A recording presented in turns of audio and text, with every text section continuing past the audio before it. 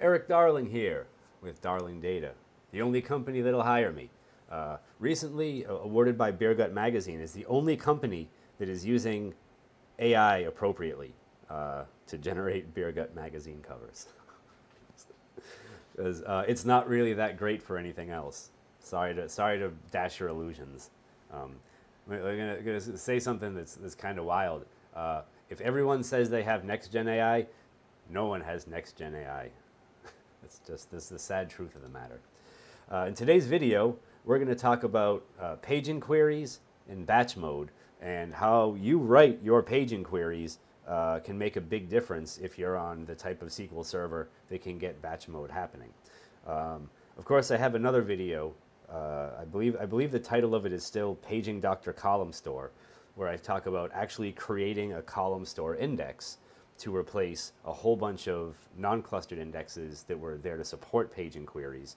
Because as you may know, when you're supporting paging queries, they're often based off dynamic SQL generated in some way, either in the application or in a store procedure that generates dynamic SQL, or whatever other bastardized way you have of generating dynamic SQL somewhere between, like the application code and the SQL Server that runs stuff.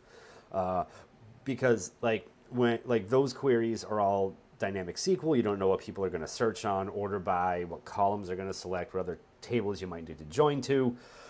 And it just makes indexing for all that stuff, even if it's just one table, indexing for all the different stuff, because I know the tables that you people make out there, they're like 400 columns wide, and indexing for every possible permutation of columns that could get passed in is a very tedious and difficult process.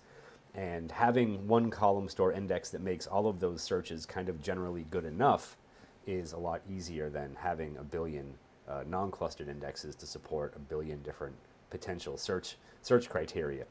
But here I've said too much. I've gone on too long. What we need to do right now is talk about financial security, mostly mine. If you feel so inclined and so kind and so bold, and you feel like Eric Darling deserves $4 a month for all this YouTube content, you can click the link in the video description, and you can get a membership to my channel where you will be rewarded with more videos. It's your lucky day. If you don't feel that I'm worthy of $4 a month, perhaps you feel that I'm worthy of some other expression of gratitude, like maybe liking a video, or maybe commenting on a video, or maybe subscribing to the channel, where you can join like 47 other data darlings out there in the YouTube verse who watch my YouTubes and learn a lot about SQL Server for free. It's nice, isn't it? If you are in need of SQL Server consulting, maybe from someone who looks a lot like me, and you think, hey, that Eric Darling fella seems capable, let's get him to help out with our SQL Server problems. I can do lots of stuff, and as always, my rates are reasonable. If you like training that is not free, but you want to get inexpensive training that lasts for the rest of your life, you can get my everything bundle, which is about 24 hours of performance tuning training at the beginner, intermediate, and expert / advanced / like pathologically brilliant level for 75% off, which is about $150 US with that discount code. That link to that magically is also in the video description, so you don't have to worry too much about remembering all those letters and stuff up there. If you want to catch me live and in person, and actually, I'm actually hitting sort of a weird point with this, because I'm recording this video at the end of September, passes at the beginning of November, but these videos are already scheduled out past on my blog, but on my YouTube channel, they're only about like 2 weeks ahead, or 2.5 weeks ahead. So pass is still, if you're watching this from YouTube, pass is still going to happen. If you're watching this from a blog post, pass is probably long done. You missed it. Sorry. As soon as one catches up to the other, I'll most likely take this slide out. But yeah, Past Data Summit, November 4th and 5th. Seattle, me and Kendra, if you're unaware of that arrangement, because this is your first video, I highly suggest you watch some other videos where I go into far more detail about what we'll be doing. If there is a SQL Saturday or a Data Saturday, but not both, in your area, or some other SQL data-ish event, and you think, hey, Erik Darling, that fella sure knows a lot about those SQLs. I'd like him to come teach the SQLs at my event. Let me know what that event is, so I can come do that, because Lord knows I need a break from this. But with that out of the way, let's talk about paging queries and batch mode. This is not another weird, shilly video about paginated reports in Power BI. I hate those words altogether. Individually, some of them are all right, but as a group, ugh, ruthless. Like, sort of like people. Individually, some of them are all right. As a group, holy cow. Sweet meteor of death. End this madness. So, in order to talk about this, I need to go back in time. More years than I want to admit at this point. I don't even, like, I could grow a beard then, but it was all this color, not this color. And two of the first blog posts that I ever read were from around like 2009 or so by Paul White, because it was a problem that I was trying to solve. Like my first SQL Server job was at a market research company, and like my initial exposure to SQL Server was like doing a lot of like file loading of stuff, and eventually I got entrusted with more and more stuff, and part of that was writing reports, and part of that was people being like, I don't need a 100,000 row report all at once. I just want to see what the top 100 or 500 or 1,000 rows are. And so I was just like, I don't know how to do that. And so I started searching around various terms, flailing mercilessly at my keyboard, trying to figure out a good way to do this. And I came across these SQL Server's central articles by Paul White. Really only the first one stuck with me for at first, because the second one was like way over my head at the time. I've made peace with the second one over the years, but the first one is really what made the difference. And not to get like nostalgic and probably kind of emotional here, but like these articles are really the first thing that kind of showed me that in SQL Server, like the way that you write queries and do things differently can really make a big difference to performance. Because I had found some other blog posts about doing similar things, but the results that I got from those were just terribly, terribly slow. So these ones really changed stuff for me. To this day, I still see people struggling with writing paging queries for a lot of reasons. Like they put the entire select list that they want within the same query that they're like figuring out the rows that they want. Like one concept that I talk about a lot, it's maybe not enough, both in my YouTube videos and in my actual for money training, is the concept of separating informational columns from relational columns. Relational columns are the ones that you filter on, like your where clause, you join to, you have your group bys, your order bys, and like typically, like you can find some key column using like that, like those relational aspects of the query, and then filter down to just the rows you're interested in, and then match those rows to the full table with the columns you care about. So those, like the informational columns, are the ones that you're displaying to people. Your relational columns are the ones that you're doing all the other stuff to. Anything that requires math to do. You don't need math to return a select list. You need math to do like cardinality estimation and filtering and joining and grouping and all that other stuff.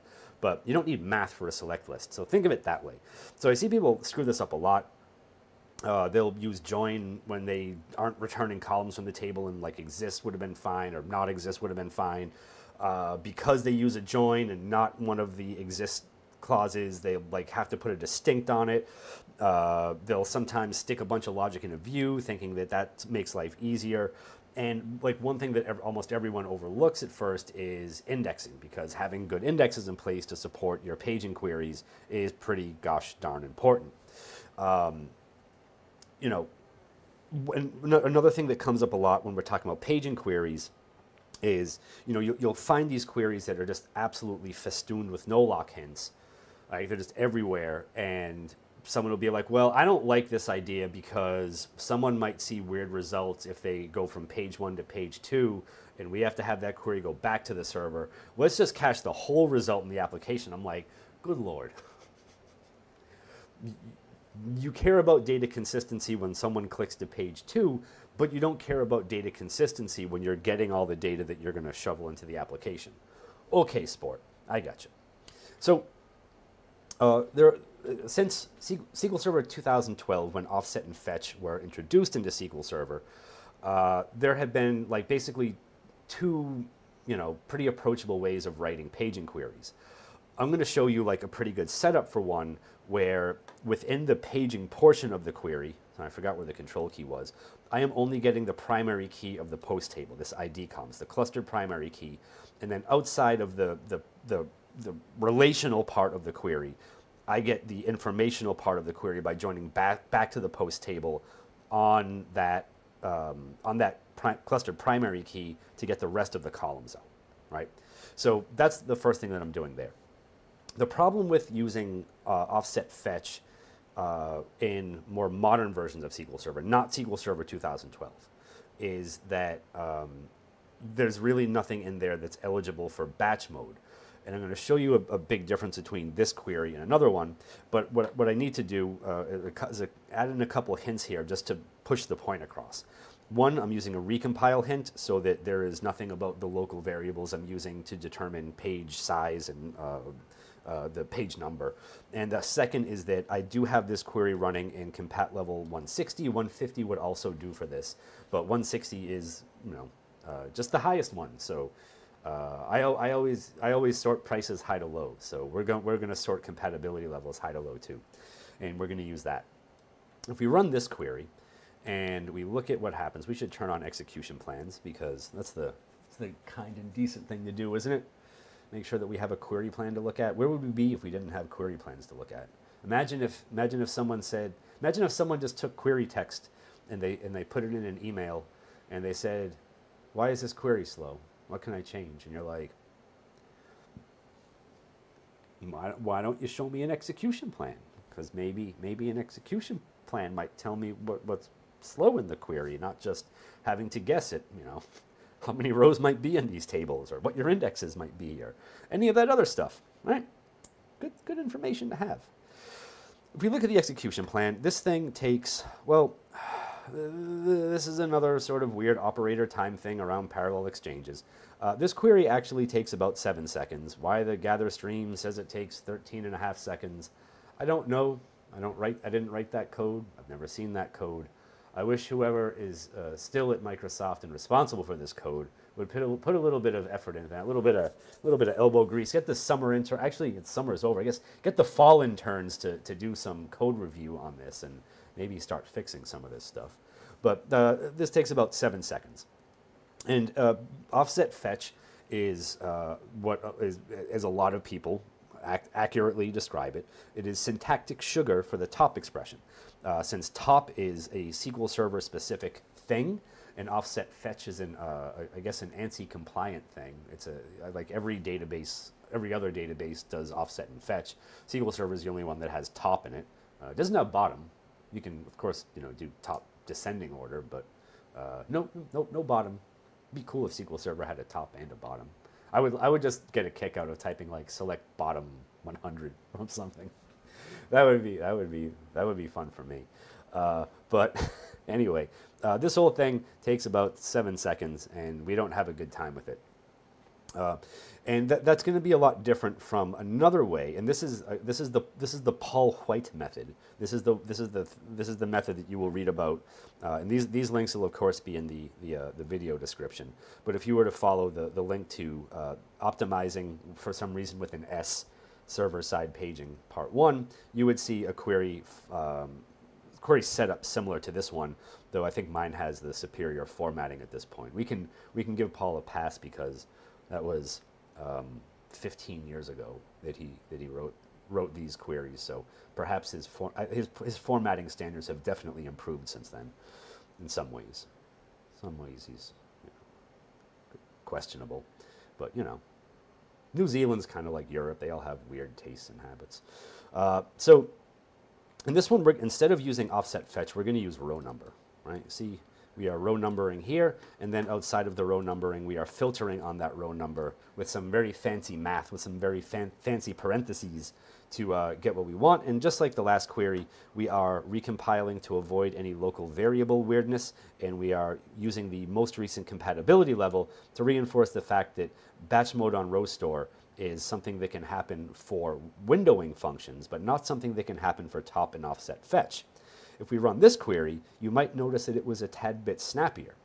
This was not a 7-second ordeal for us to run this. This whole thing took, if SSMS will be so kind as to let me pull this up, this took about 1.1 seconds. Now, the reason why this plan looks a little funny is because it is mixed row mode and batch mode. So some operators that execute in batch mode are only responsible for their time, and some operators that execute in row mode are responsible for their time plus all their child operators. So if we kind of come and look over here, we'll see about half a second here, and that time go up here. Actually, is this? I bet this is batch mode. Yeah. So this happens in batch mode. Does this happen in batch mode? This does happen in batch mode, right? So we got two batch modes. So we got 5 plus 5 plus 0, but then this gather streams is in row mode, and this gather stream shows us the 1.112 seconds. And then that pretty much carries on through the top, which is row mode, another parallel exchange, which is also row mode, this filter, which is presumably row mode because it didn't like this time didn't change from this one to this one. And then this adaptive join here, which since this is technically an extension of having batch mode execution happen, the actual join type of the adaptive join is nested loops, and nested loops does not support batch mode, so we get a row mode nested loops here. Basically what it comes down to is that the whole query, at the end of it, this sort is going to be in batch mode. That's why the time goes down there, but the whole query takes about 1.1 seconds. This is something that you can get, this is something that you can get from a paging query that uses a windowing function, because the windowing function is eligible for this window aggregate operator where the offset fetch version is not. So if you're writing batching queries on more modern versions of SQL Server, I do think that the way that you write the query matters a lot more than it used to. Granted, there were some problems with offset fetch. If even with good indexes, if you were like going deep into a result set, that maybe didn't show up as readily with using windowing functions, but the way that you write paging queries makes a big difference now, because if you use the windowing function version, you can get batch mode on row store. With offset fetch, you can't. Now that would change if we were to create a non-clustered column store index on the post table, because then having that clustered columns, that non-clustered column store data source would make the whatever operators in the plan that are eligible for batch mode get batch mode. But without that in place, and I don't know if you're going to be even allowed to do that sort of thing, this would be the preferred method. So when you're writing paging queries, and you're on newer versions of SQL Server, there are definitely some tricks you can play to make them faster. One of them being to use the windowing function method. Another one being to add a non-clustered column store index to the table, so that you get one index that all of your dynamic paging queries can use, rather than having to have 40 different non-clustered row store indexes to support every different combination of columns for where clause and order by and everything else. So with that out of the way, thank you for watching. I hope you enjoyed yourselves. I hope you learned something. I hope that you will use these videos to start doing things more correctly in your SQL Server life. It is, I believe, Friday here, at least according to my swatch. So I'm gonna figure out some Friday things to do, and I will see you in the next video as soon as I've got sorted out exactly what what I'm going to record next. So once again, thank you for watching. Good job watching.